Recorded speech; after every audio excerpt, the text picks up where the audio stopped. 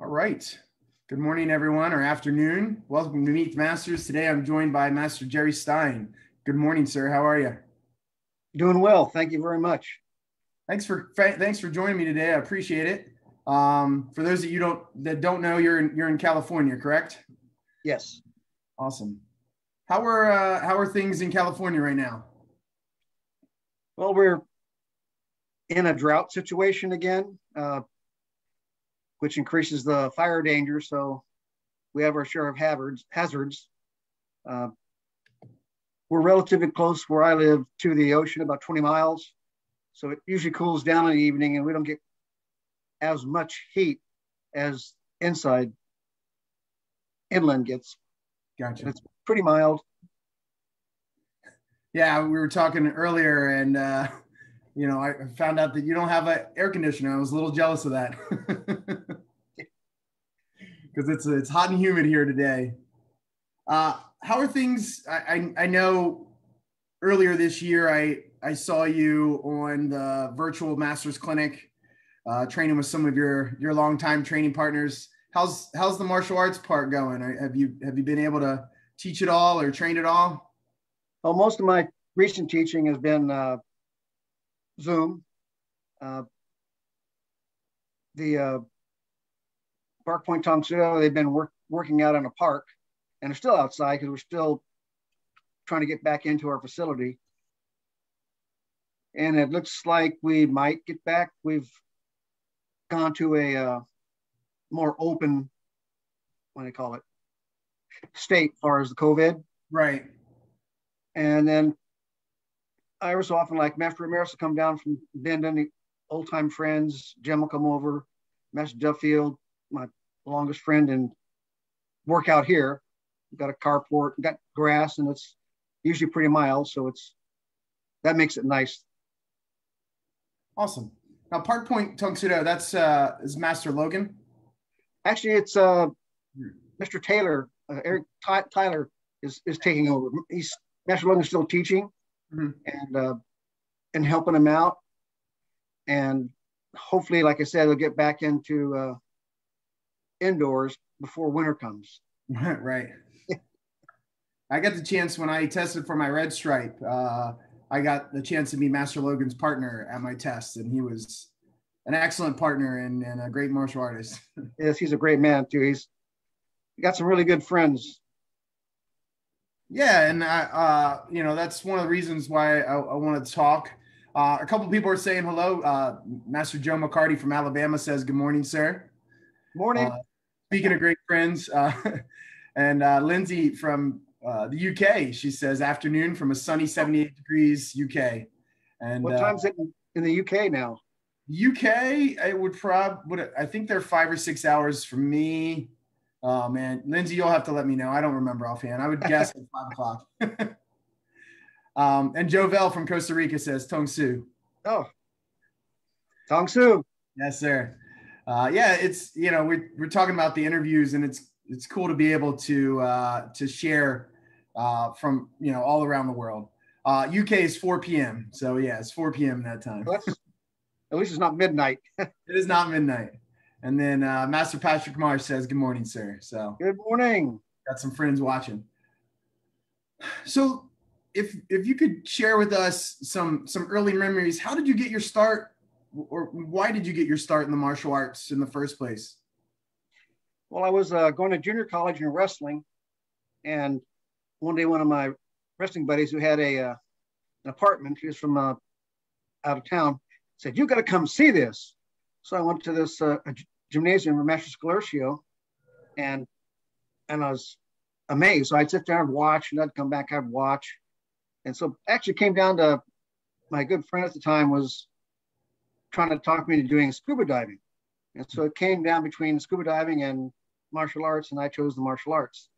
And I just, our old instructor had been in Korea for like 7 years, and he married a Korean, and he'd sponsored several over. And so it was a Mr. Lee.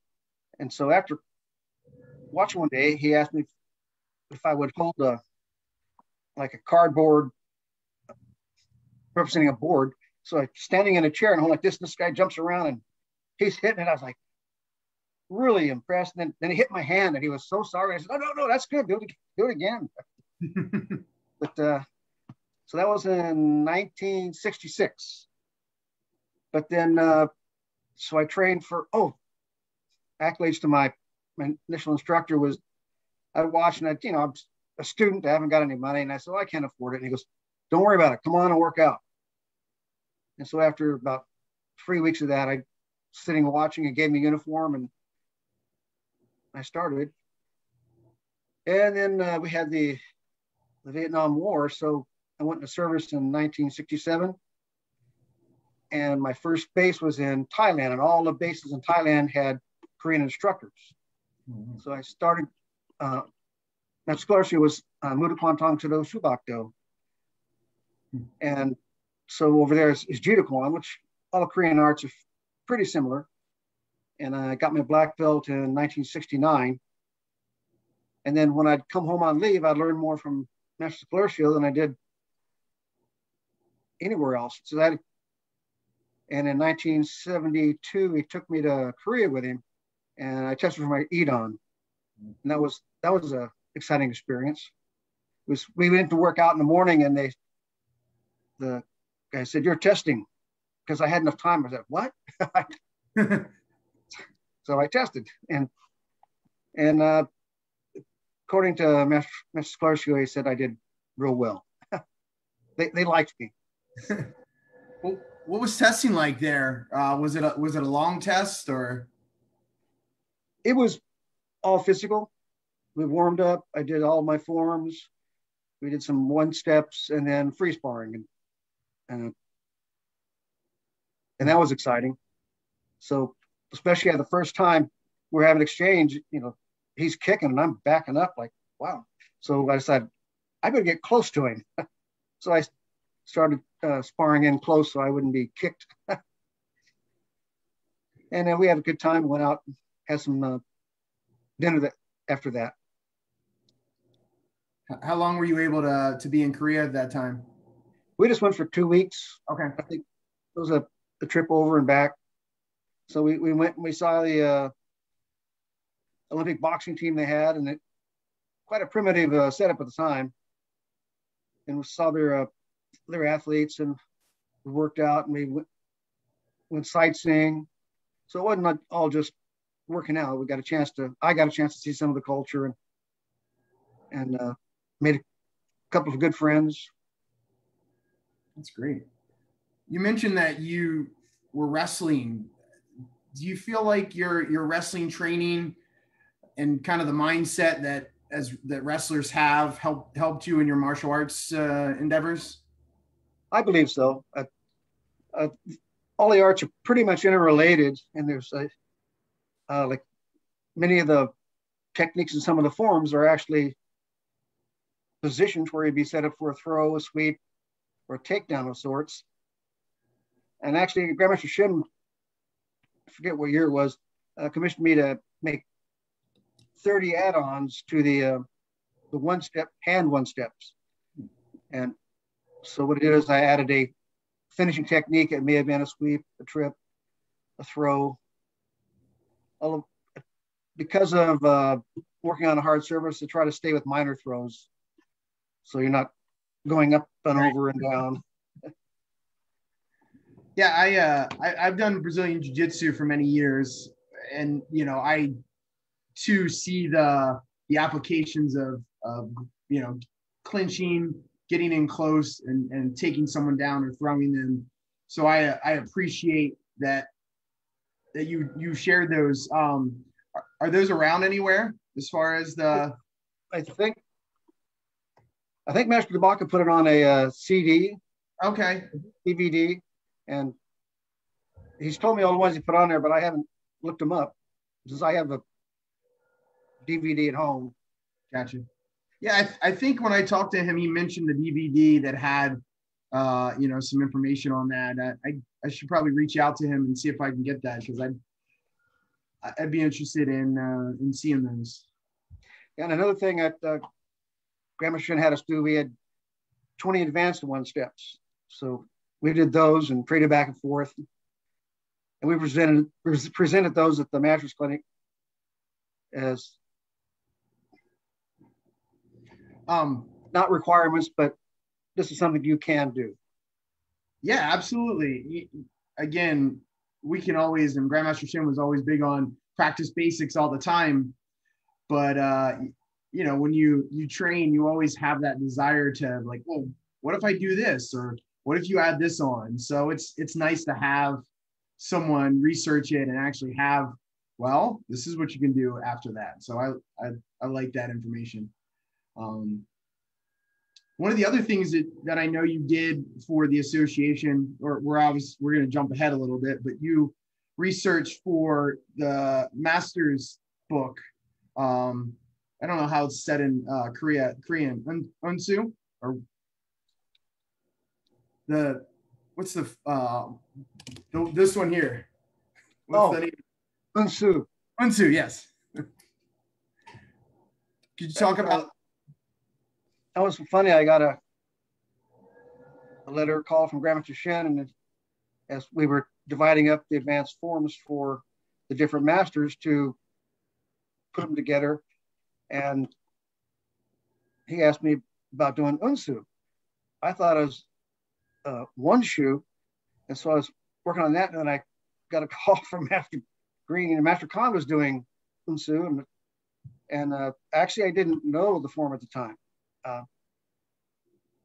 So I had to learn it so I could present it. It's a great form. Has a lot of variety in it.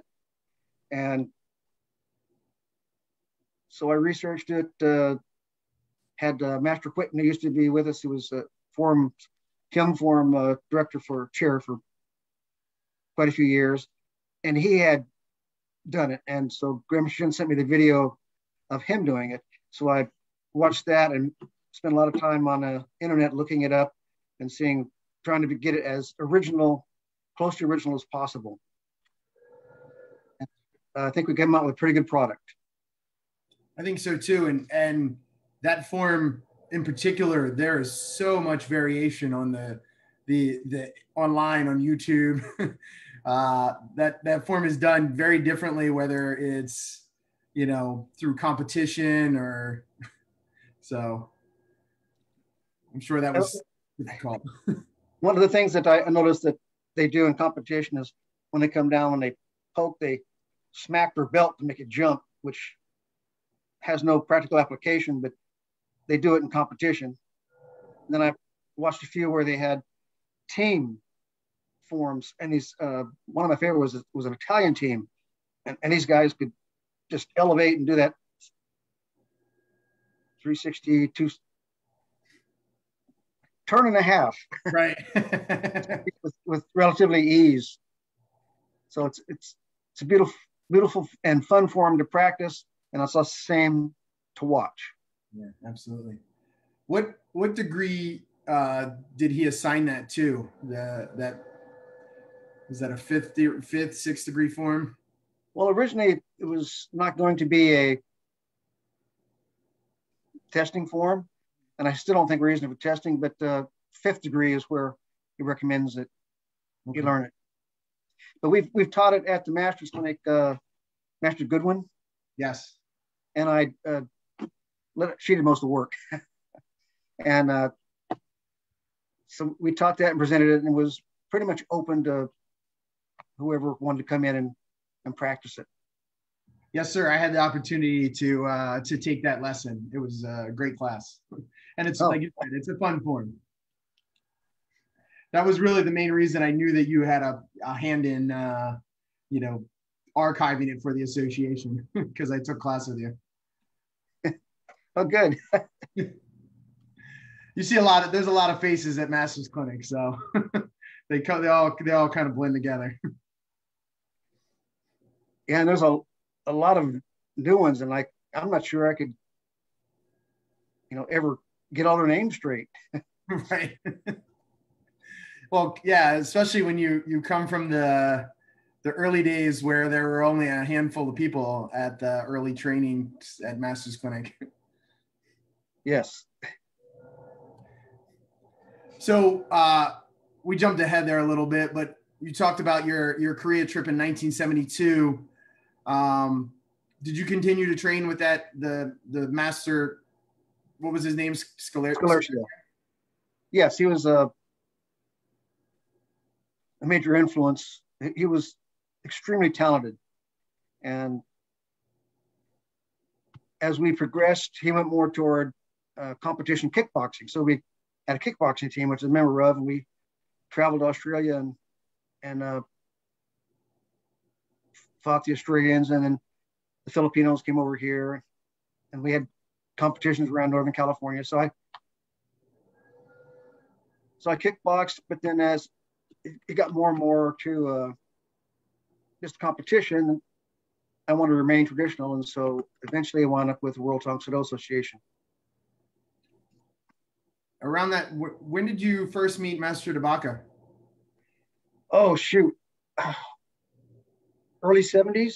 Okay. And so as far as like talking about training partners, is one of the best. Is innovative, always in great shape. And then Master Duffield, I met in high school. I moved from Oklahoma to Santa Rosa for my senior year, and then he went to service in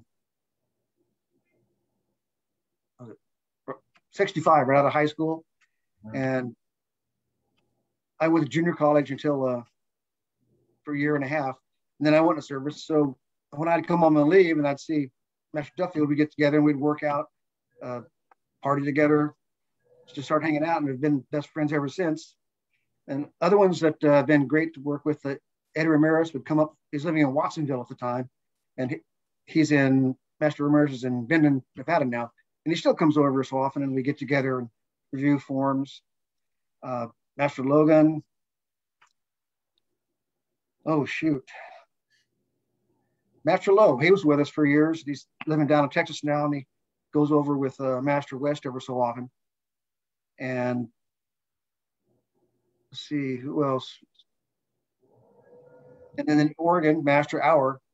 I moved up there, and I had a martial arts school, and then he took over when I came back down to California. Hutch, and then there used to be a group of us that would get together every Sunday afternoon up in Roseburg, and it was our special time for working out. And so it was just, it went up close friends that just had the same common mind training. We go down and we'd work on whatever we wanted to. And that was another one of the really good things with Master DeBaca. When he had his gym, he saved 2 nights a week for classes for advanced people. So we'd get together, I think it was Tuesday and Thursday, and work out for an hour and a half or whatever, and visit. So it was not a formal workout per se, but we'd work out, work on sparring, work on bag work, conditioning. And those are the kind of memories that make it all worthwhile. Absolutely, sir. Being an instructor, it's those trainings that I live for now, being able to get together with the people that I've come up through. And like you said, not necessarily a formal training, but those are the really the opportunities you get to hone your skills and learn new stuff and sharpen your technique, because you're training with people that have done it, for as long as you, if not longer. And they're not going to let you get away with, doing things halfway or half-hearted. So about what time were you connected with like Master DeCole, Master Fresnel, and Master Claire and Pat Marsh? When did you finally meet that crew? I met them real soon. What transpired was Master Ramirez was down here, and he started sending me information about the World Tang Soo Do Association, and sent the newsletter, looked at it, and they went to China, and I looked at it, and wow, usually that's reserved only for the high-ranking Koreans. And I think Master DeCole was in that group that went. And then we had a test, a workout in Yuba City at Master Klingon's school. So we all came down there. It's about 8-hour drive from Roseburg, and I met Grandmaster Shin, and he's an amazing person. And so I went back and I filled out and joined association. And at that time, and then he recommended that I go down and meet Master DeBaca, because he was a good businessman. I'm not. So I went down and to San Diego on the relative office, and then he would take me down to Mexico, and we'd go to different schools and teach and have meetings, and a couple times Grandmaster Shin came out, and we all went together down into Mexico, and wonderful people. Yeah, I think it was Master Marsh and Master Purnell talked about the long bus rides and being able to have some opportunity to spend some extra time with Grandmaster Shin on those Mexico trips. Yes, that was one thing back then. So I was regional director for like 9 years, and it was California was still Regional 1. So we had California, Alaska, Hawaii. Didn't have a school in Hawaii yet, and Washington and Oregon. So if we did anything, it was always a large amount of traveling involved. A couple times we went to Spokane. We had a regional championship up there, and so Master DeBaca did a bunch of promotions, and we chartered a bus. And that's a little better than riding in a car that long, but that was a long drive. Yeah, I know Master Ramirez down in Mexico still charters a bus to bring his students up from Mexico to the World Championships every World Championships. That's a long ride. I'm sure it's better than a car ride, but that's still a long ride. Yes. A couple more people saying hello. Master Marco from Sweden says, Tong Su, Master Stine. Morning. And Brandon Max says, looking good, sir. Looks like Oregon. So one of the Oregon folks just chiming in. Brandon. Brandon. It's my brother-in-law's son. Oh, okay. There you go. Ex-brother-in-law, but always remained good friends. That's right. Master Wolverton says good morning as well. Good morning, ma'am. Speaking of regional directors. Yes. So were you, I think when they did the Hawaiian Championships, were you able to go to that recently? Well, it's not recent now, but what was that, 2019? Yes, that was a rebirth. We opened it back up. Right. We had two, and Mr. the Lion was over there and had a school going. We had Pacific Rim Championship. I can't remember the years now. They all run together. And so this one was fun. Master Warburton worked with Mr. Palmier to get it going, and I think we had 16 masters.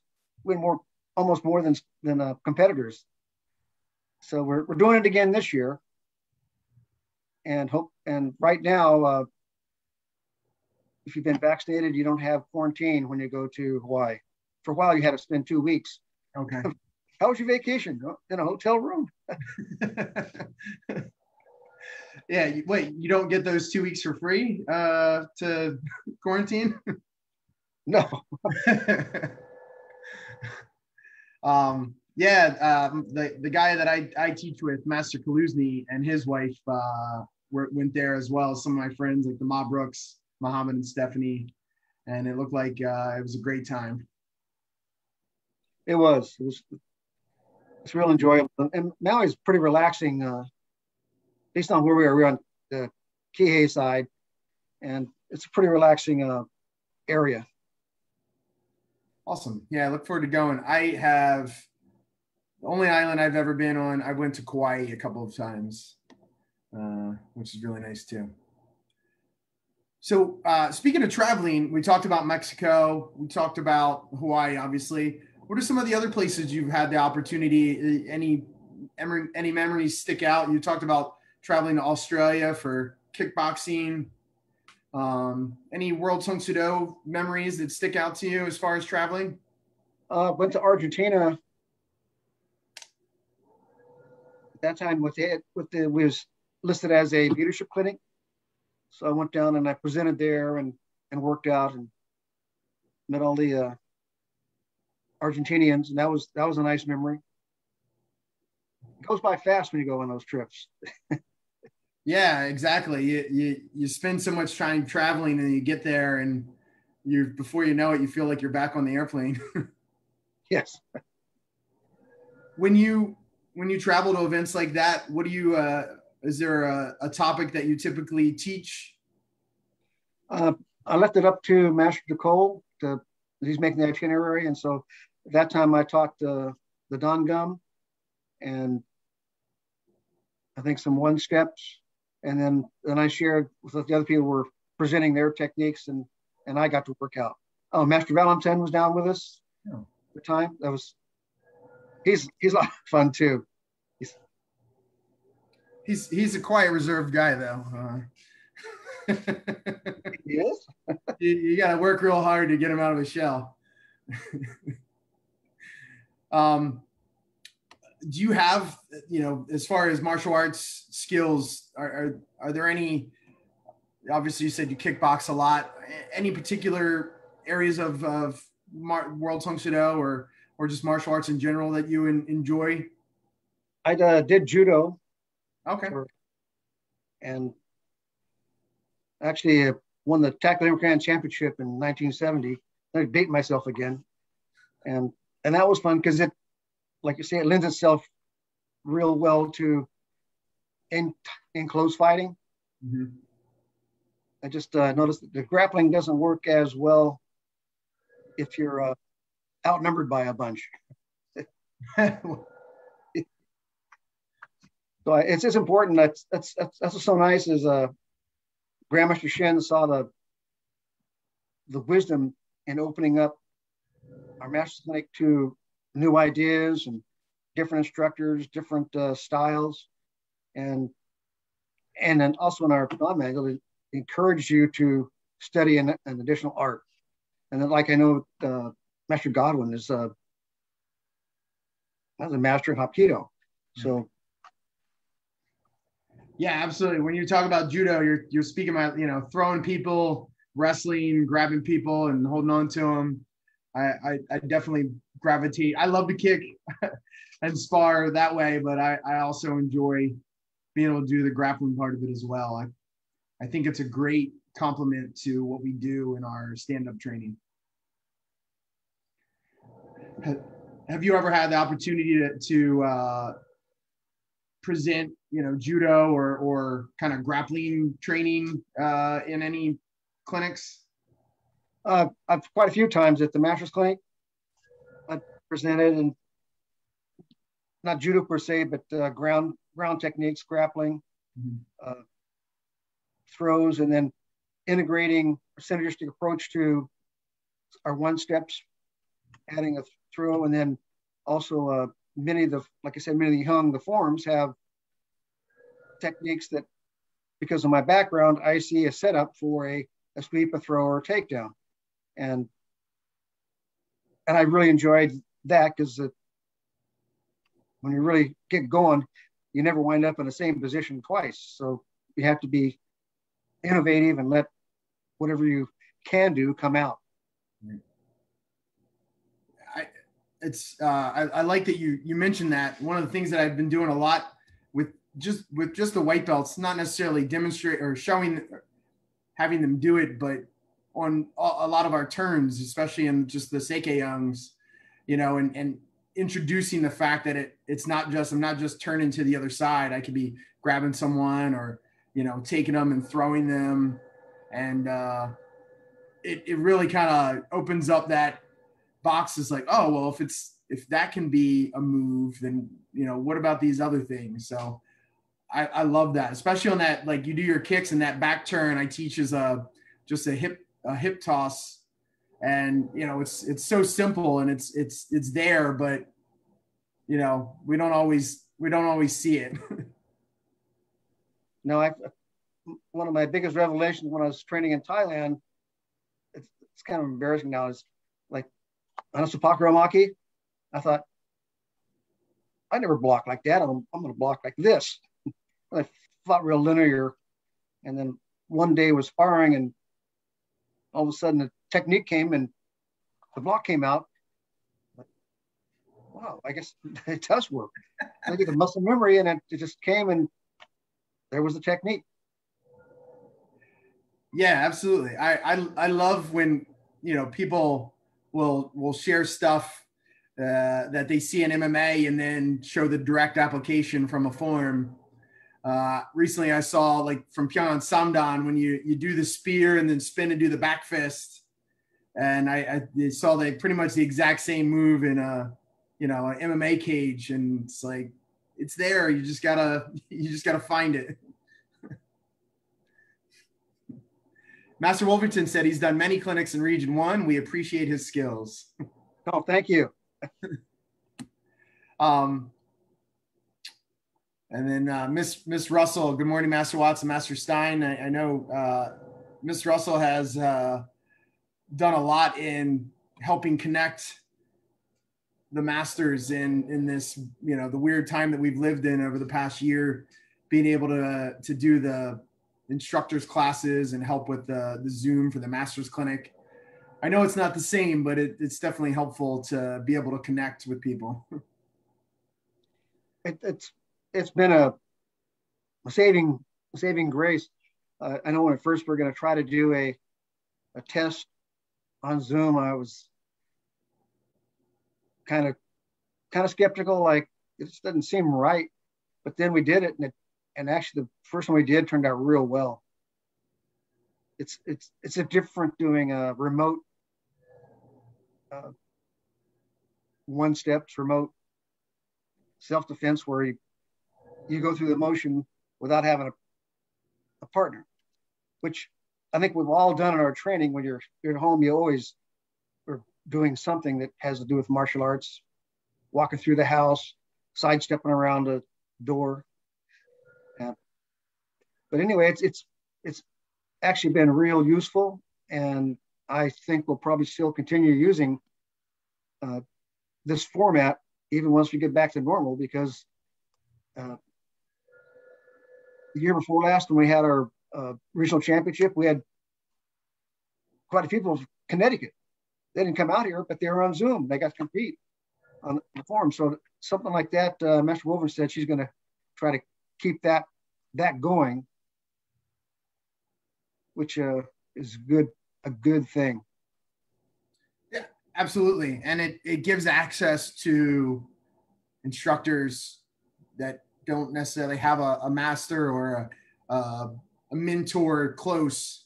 It gives them access to, you know, high level instruction from, you know, a worlds away. When I talked to Master DeBaca, it's funny. I'm sure you know he's not a very technologically advanced man, and he was talking about, and he was like, "Yeah, I'm gonna go over to Master Stine's house, and we're gonna sit on a panel for testing. And he's got a big TV, and we can watch it from there." So you're his technological hookup. I'm not really very good at it. I think at the Masters Clinic, I think they awarded me the Master's Master because I got into Master Kwan when I was trying to get to a breakout room. So I stopped his feed for, I don't know how I did it, but they told me I did. So I do remember exactly what you're talking about. Yeah, it was your training crew was that you took center stage of the feed for a few minutes. I still don't understand how I could do that, because I've had my struggles with Zoom. I finally got a laptop, so it's all contained in one. I try to run it from my computer into the front room where I had room to work out, and get on the TV, and then the speakers wouldn't sync. And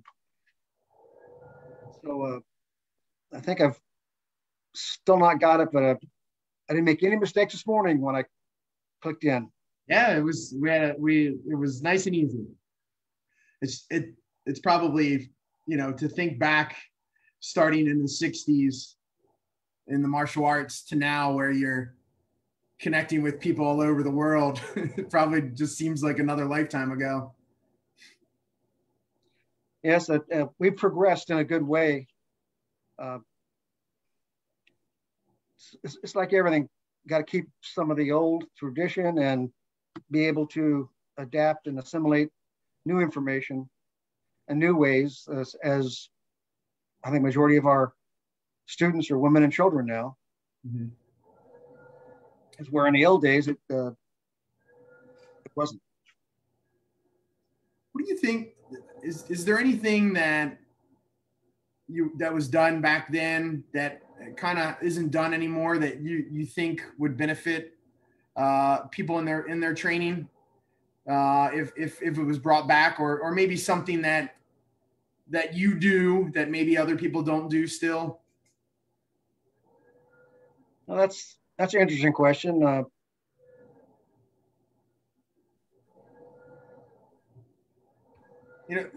Talking to people, one of the things that, I when I started, it was an hour-long class, but, talking to people where it was 90 minutes to 2-hour classes, I feel like that would, it'd be hard to do, but I think that would be a, something that would benefit people to be able to disconnect and be able to train for that long now. I think would be a good thing for some. I agree. You reminded me of when I was in Roseburg, I had 1.5-hour classes, and it was great for a certain percentage of people, but most everybody else, an hour was plenty. Because of the lifestyle, their schedule or their physical condition would limit them. Like after an hour, they're ready for a break. But Sony, I used to, like say, have an 1.5-hour class, and then I cut it down to an hour. And it works well. If you spend your time training, if you spend your time, talking, John, and visiting, then you need 1.5 hours. That's a good point. And yeah, if you keep the talking down to a minimum, which I'm personally a big fan of, you can definitely get a lot accomplished in an hour. But I think there are some benefits to, possibly having some hour-long trainings. I think it's similar to like Master's Clinic, where they make you train for days and then you take a test and you're basically running on fumes and spirit at that point. I remember our first codon jaw test. We still met in the indoors in the arena. Not arena, but it was like had a stage and open floor and then stadium type seating. And so we'd been there all weekend doing the training, and then training is over 10 o'clock on Saturday night. Grandmaster Shin goes, okay, so-and-so, you're on the floor. And one of the masters goes, but I'm not ready. I'm not sure. And Grandmaster Shin goes, masters are always ready. 200 jumping jacks to warm up. We've been working out for days, like 200. And that was a fun test. I know in one of the things you sent me asked about training with some of the masters. What a privilege to do with the group I tested with, Master Goodwin, Master Khan, Master Chambliss, and Master Sharp. I think there were 7 of us, and just to feel the energy that came out, like we meet and talk, we're all relaxed and no one's uptight, and you just don't realize how much internal power there is in some of these guys. It was a real treat, and I really enjoyed working out with those guys. Yeah, so I remember when I tested, Master Robinson I think he was the only person going for 7th Dan. And just to feel his energy and just spirit on the floor was incredible. But I think at the World Championships 2014, it was you, Master Godwin, Master Chambliss, Master Khan, Master Sharp, Master Vaughn. I think it was Master Britt. Was Master Britt in there too? I think he was. Yeah. I think Master Vaughn actually tested earlier, but we were promoted at the same time. Right. But I remember he was on the board. Oh, okay. But yeah, I mean, when you talk about the history of World Tang Soo Do and Tang Soo Do in the United States, that's a pretty impressive list of people to be on the floor with. So I can imagine the energy that was felt in that moment. And that first test I was talking about, I got paired up with Master Chambliss for the one steps, and man, that was great. I mean, it's just so much energy. It raises your level, and because I'd met him, he's always so laid back and talking soft, and then got out there and got on the floor. It was a different thing. He was intense. It was just amazing. Another one of my favorite tests was with Grandmaster Strong at that time, and we got paired up for self-defense and set us on the floor, and we rolled around, and it was intense. And it was fun, and I really enjoyed the physical test. I think I hadn't completed my thesis, so Grandmaster Shin said, until you complete your thesis, you have to take the physical test. I liked it, so and I eventually finished my paper. Yeah, what is it that I'm the same way, and I talk to some people, and they're like, oh, I don't like taking tests, and there's a bit of nerves, but I don't know, there's nothing like getting out on the floor and I guess performing is kind of part of it, right? You're just performing and doing what you love. That's what I tell people. It's like, do you love Tang Soo Do? Yes. That's all you're doing. When they go to a black belt test, it's like you're taking a longer Tang Soo Do class, and they're testing your cardio. Oh, you test your cardio. This Master Marsh, we had he took him out for a run before they began, and about half of them were spent by the time he got back. Master Purnell's an animal too, in a good sense. Yeah, no, I've loved hearing the stories of Master Marsh talking about making people do knuckle push-ups going down the bleachers in the gymnasium, and like you said, he did some hard training back in the day, and I would have loved to have been a part of some of those. I've heard that the Region 18 guys are also famous for their push-up warm-ups at Masters Clinic as well. Oh yeah, the guys from Puerto Rico, they presented at a couple clinics in a row, and it was a circuit training with running, push-ups, sit-ups, bag, and just continuous. I did that, and I thought I was in good shape. But, that was quite a challenge. Master Burgos and a couple other guys. Yeah, but that for me, that's what you go there for. You go there to be challenged and pushed out of your comfort zone. Yes. It's like, take your cup, turn it up, and we'll start your white belt. Absolutely. Yes, sir. You talked about earlier about not knowing, not being able to know everyone that's at Masters Clinic. I kind of like that anonymity, right? Like you're just there. You're just another person training and working hard. There's something to be said for that. Yeah, that's true. How many Master Clinics have you been to? Let's see. I think I missed two. Wow. One I made up when I went to Argentina. One I missed was I showed up and were ready for Wednesday night, so we went over to get some dinner, and I got a call. My uncle in Arizona was aging, and he had fallen. So I saw a few people Wednesday night, and then I was gone. I had to go to Arizona to to help take care of him. So I missed that one. I'm not sure it counts as a miss. I was there. Yeah, I don't know. You paid for the airline and for to be there, right? Yes. How about World Championships? Do you have any memories of you going to the World Championships throughout the years? One of my favorite, I would be in the master demonstration, and I had breakouts. So Master and I did one steps.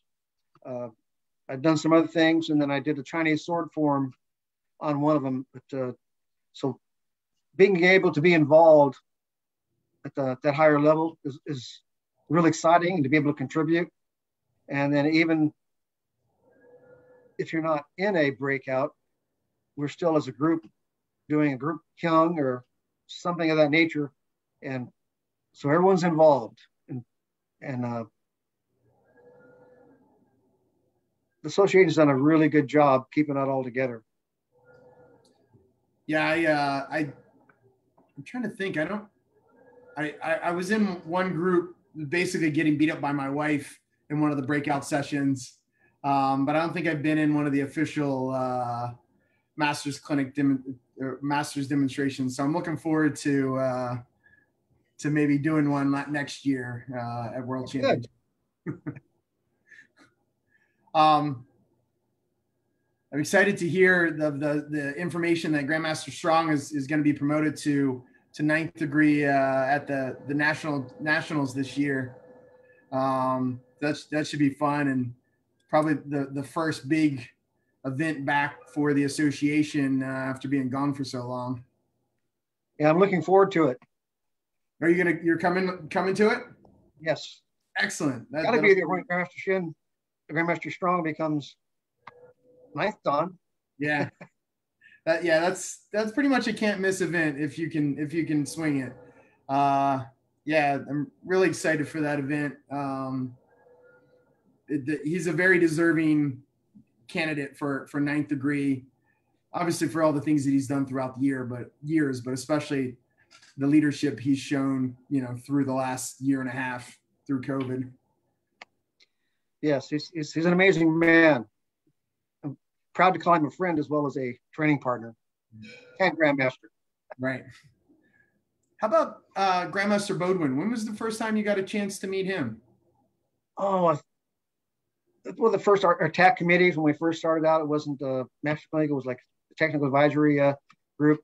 So I met him there, and one of my favorite things that he always did when he had a Master Clinic was he would do a talk and relate your inner living to some of the characters. You take the Chinese characters and break them down, tell us what it really meant. And he was a really nice, special man too.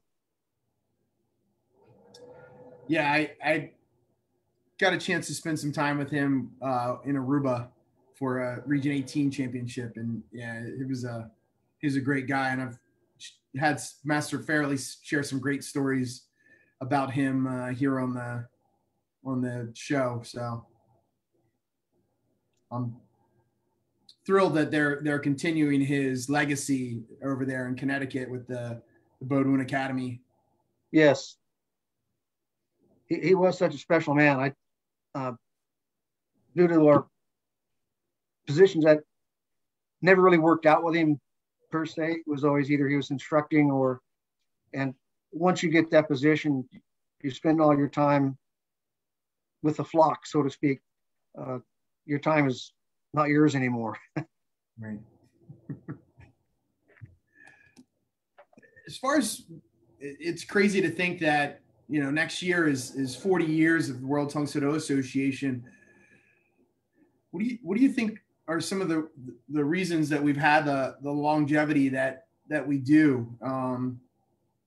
Just seeing things throughout the years, egos and arguments don't always keep associations together. So what do you think the secret is to our longevity? The main body of the people that are involved in day-to-day operations. It's the people, and it's the same like in my work. One of the reasons I stayed with the company I did so much was I enjoyed the people I worked with. I enjoy the people I work out with. Like you can go back east, people you haven't seen in a year, 2 years, and it's like they never missed a day. You've seen them every day. That you get that kind of close relationship. We have, and the other thing is we have a system in place that people can follow, so that you know what you're doing. It's not like, well, how come I didn't get to take a test? Well, we didn't meet all these prerequisites, and the people that have real hard egos and stuff like that usually leave on their own accord. I don't know we ever had to actually kick someone out, maybe, but usually people get to that point, they eliminate themselves, the ones that have the incorrect attitude. I won't say the wrong, an attitude not in line with our ideals. Yeah, you're right. It's one of those things where it's not for everyone, but if you are willing to be a part and follow the guidelines that have been put forth, then I think it's, in my opinion, one of the best organizations around. You can't beat the people in it. It's exactly like you said. It's because that's what makes the group. Yes. Jose Rivera from Region 18 says hello, sir.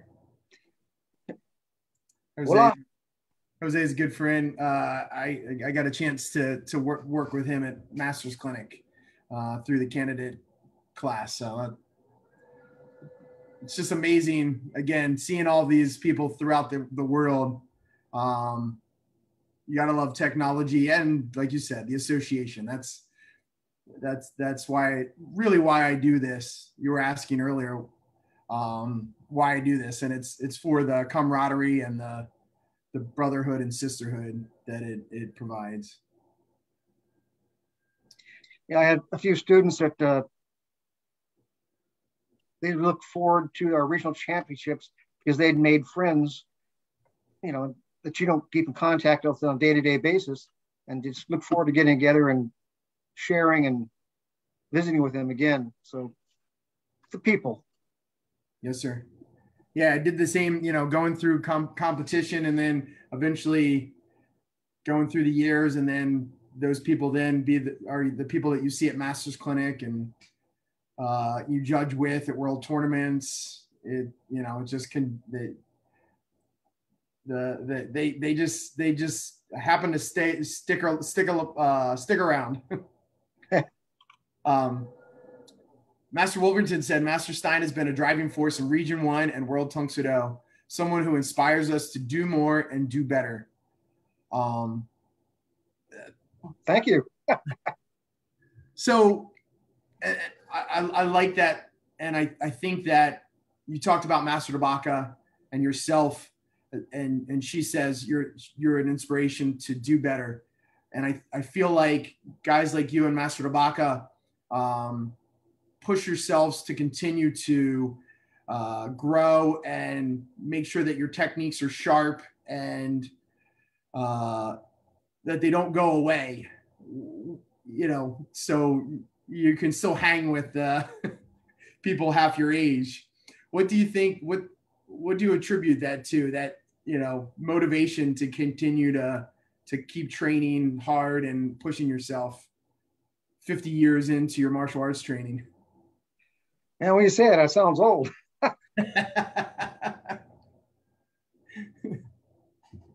Just it's something you love to do, and still, I remember Marvel Hagler, the boxer, talking one time, and I was asking him pretty much the same question about your technique and how do you stay motivated, and he goes, "There's always a new punch." Well, in boxing, you think, well, there's 3, 4.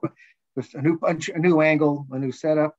So it stayed fresh with him, working on new little things, and that's happened for me from me doing something, and it's like wow, I just discovered something. And it's maybe something so small that someone else would go, well, of course. Says, no, but I just discovered it. And I think it's one of the main things in teaching is sometimes we tend to overteach. And I've done that, like get someone who's doing well, and then I start pointing out this little thing, and pretty soon they're frustrated. So I learned to back off and not over teach. And then also the self-discovery. Like I had a student one time when it's been a long time, and he came in, he's so excited. He goes, look what I figured out. And this is a spinning back kick. And he goes, you got to do this to set up. I said, I've been telling you that for weeks. And he goes, I know, but I just figured it out. and when people get excited that you help like that, that helps motivate you too, because it's so much fun and enjoyable to watch somebody gain something and grow. Absolutely. And I recently had a conversation with someone, a teen, and they said they were bored. And in my head, again, I do this, I've done this forever. And it's like, how can you be bored? But when you go through it and you're just memorizing the moves and they're just, a means to an end, then I can understand how you can possibly get bored. But to me, like you said, there's just so much where I could be doing something that I've done for 10 years and be like, wow, I just learned something new. That's awesome. But you gotta be open-minded to it to see it. I had one of my friends working out, and so I was doing bag work. He said he wanted to learn how to punch like I did. So I went over in the bag, and the guy was pretty good. And so I said, do this. And on the left, came back in about 20 minutes and goes, what's next? Well, another year on that. That's right. I mean, they talk about the history of like the Nahanchis. Basically, the Nahanchi forms were a style that people studied for years. You think of one form, and that was their style. And there's so much in there that you can extrapolate. When I was a junior, I went to a wrestling camp in Minnesota, and one of our instructors was a two-time national champion. And I overheard him talking to the rest of the staff, and he goes, man, if I knew then what I know now, I'd have been something like one. Two-time national champion. And I didn't, I couldn't equate that back then. And I understand what he means now. Like there's so much to learn by the time you absorb it. You might be a little bit past the competing age. Yeah, but it's the old, I've taught you everything you know, not everything I know. That's funny. I read some history one time saying that a lot of times, like in the Chinese, when they would pass a form down, they would leave a section out or a couple moves. And that way they could tell if the person was teaching somebody else or whatever. So interesting. That's the way they kind of control. It's like you never know. Like you might turn on him, might leave or whatever. And then I've had people got their black belt and they were excited and they wanted to start their own style. I'm like, what? Yeah. Actually, have your own school, but your own style. Like, right. Yeah. Yeah. And some people have done it, I guess, and were successful. Sure. Yeah. I guess you got to start, associations start somewhere. Well, sir, we're at the hour mark, believe it or not. I want to thank you for joining me. Is there anything else you want to share before we wrap up, or? Oh, shoot.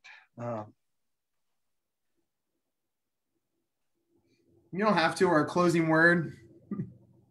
Yeah, I want to thank you for being persistent and getting me on here. I really enjoyed talking with you, and hi to all the audience out there. Looking forward to seeing you guys coming up in the next year. Hopefully we go back to a more normal living. Yes, sir. Yeah, absolutely. Well, thank you everyone for watching, and sir, thank you for joining me. I appreciate it. And I look forward to saying hi to you in person at the national championships. I agree. All right. Okay. Thank you.